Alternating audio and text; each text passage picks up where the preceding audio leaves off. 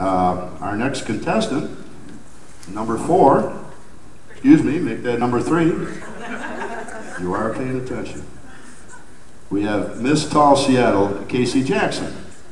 Casey was a graduate this December with a Bachelor of Arts in Art History, Psychology, and with a business minor.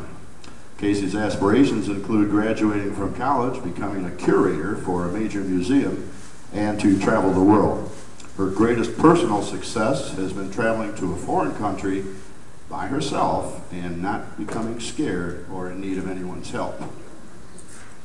Casey's friend described her as charismatic, determined, and honest. When asked what she wants more than anything else, she says, "I would like to travel the world and experience all its cultures."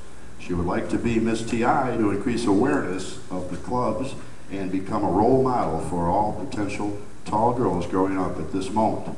Her mother was a contestant for Miss Tall International back in 1983, and Casey is excited to follow in her mother's tall footsteps. So please welcome Miss Casey Jackson, Miss Tall Seattle.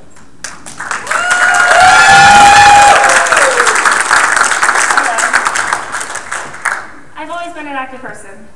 Growing up, I participated in all the American traditional sports. A little bit of soccer, some ballet, some volleyball, softball, and yes, even the tall person sport of basketball. Right now, I run a little bit, do some yoga, weightlift, and swim, of course. I've always liked to try new different things and stay active and try to stay in shape. However,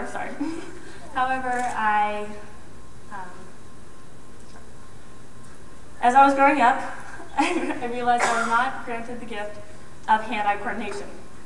And my coordination on land was slowly deteriorating as I aged.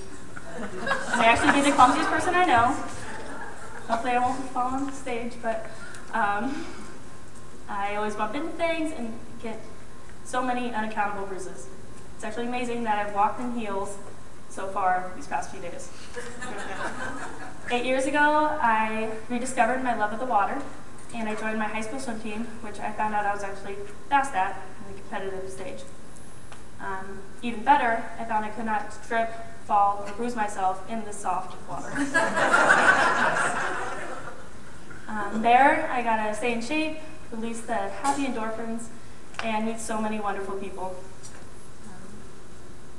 I've embraced my coordination on land in my adult life. I still try and attempt some land things, failing in some, but also succeeding. I believe trying new things will be a benefit for myself and for my health in later years, and hopefully, if I continue this path, I will live a long and tall life. Thank you.